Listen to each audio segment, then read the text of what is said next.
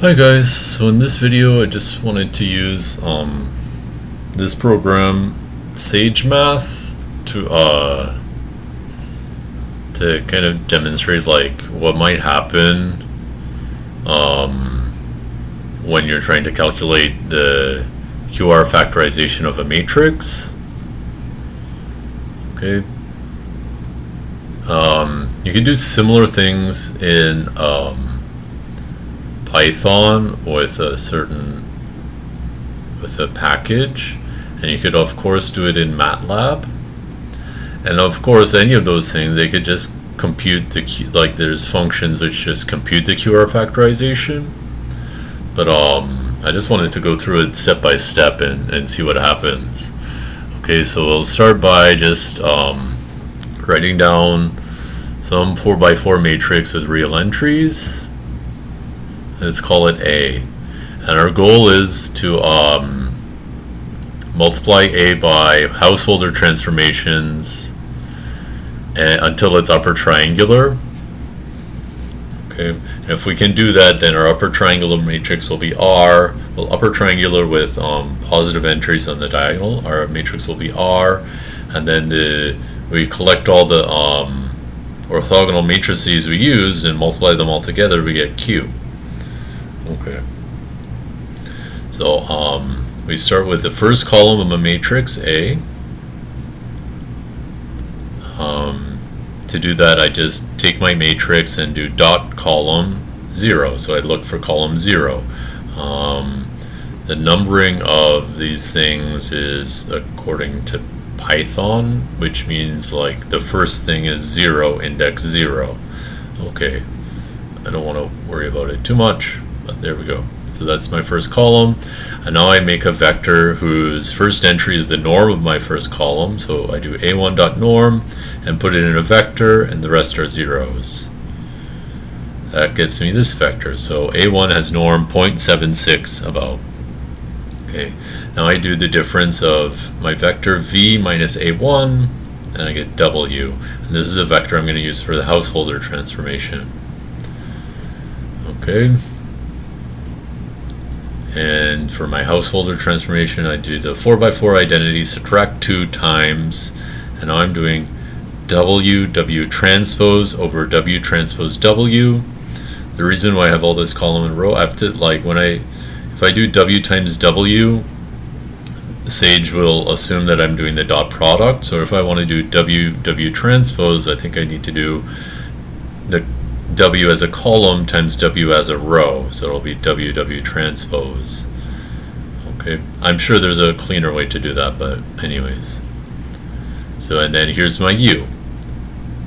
Okay,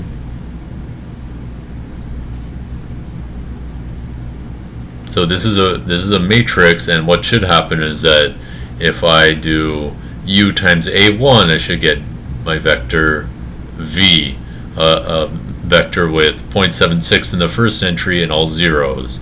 In other words, I will have like eliminated all the entries below the first entry. Okay, let's make sure I ran that piece of part of the thing.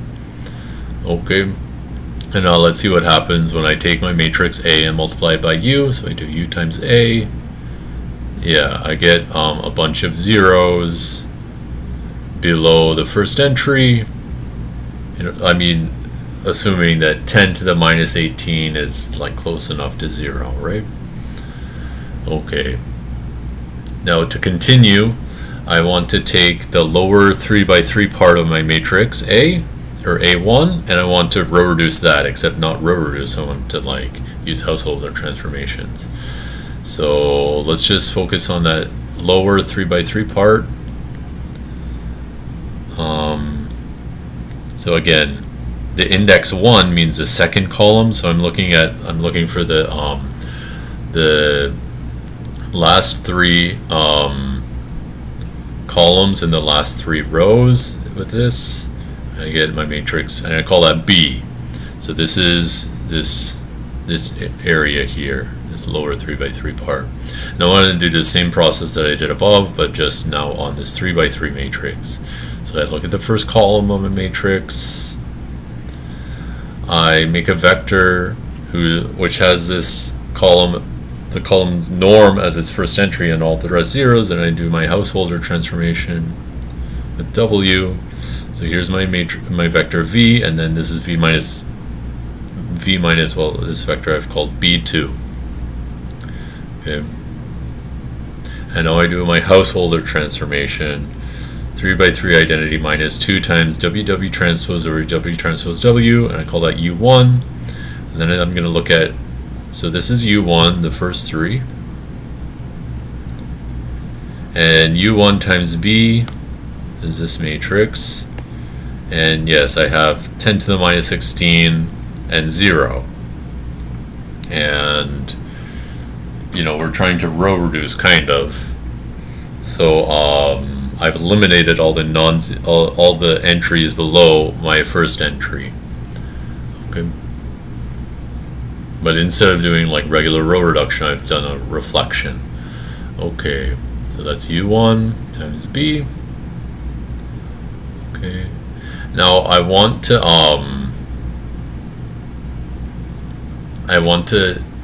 put my 3 by 3 U1, I want to put it into a 4 by 4 unitary matrix. So to do that, I take a matrix with 1 in the top left, and my matrix U1 in the bottom right, and it's just a block diagonal matrix. So a 1 by, and then the second part is U1. In class, we might call this 1 plus with a circle U1. Okay, and I just call that U1 again. Okay.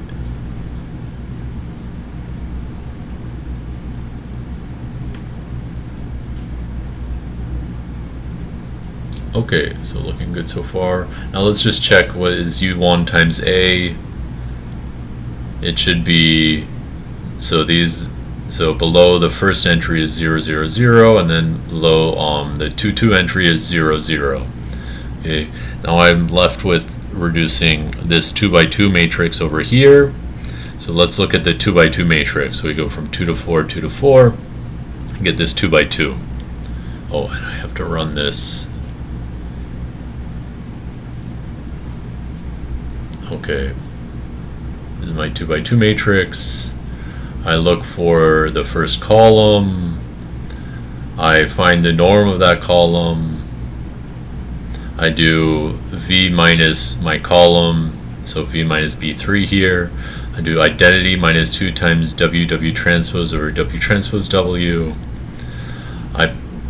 So that gives me a unitary or a orthogonal matrix, and I put that in a block diagonal matrix with the identity. Did I run that? Yes. Okay. So here's my matrix U2, and this 2 by 2 matrix is the householder transformation for this 2 by 2 matrix. Okay, and then now look what happens if I start with A and then multiply by U and then multiply by U1 and then multiply by U2. I get this. Okay, in other words, I get my R's on the diagonal. Everything below the diagonal is 0. Again, let's suspend your disbelief. 10 to the minus 16 is really 0. Let's pretend. And here, well, there's a little slight problem. We have a minus sign here. Well, you can fix that quick. We can, let's say U3 is just going to be 3 by 3 identity matrix with a matrix that is a 1 by 1.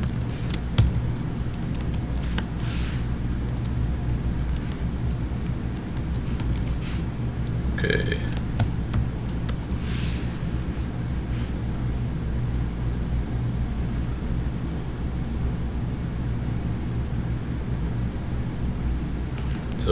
So let's take that to be U3, and then let's take R to be U3 times R.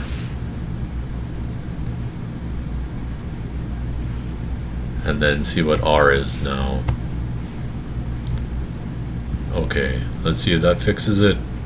So here's my U3 is just multiply the last column by -1, or I guess I should say the last row by -1. Okay, and then what happens with R? Here's R, and yes, now I really have my diagonal entries are positive. Everything below the diagonal is 0. This is really an R from the QR factorization. And what's Q? Q is here. This is really an orthogonal matrix. And then what's QR minus A? Well, it should be 0. We see everything is pretty close to 0. Okay, so we have successfully performed our QR factorization. It took like, you know, many times. It took a lot longer than it would have been done by the computer, but that's okay. Okay, anyways, thank you for watching. I hope that seeing that maybe cleared some things up. Okay, bye.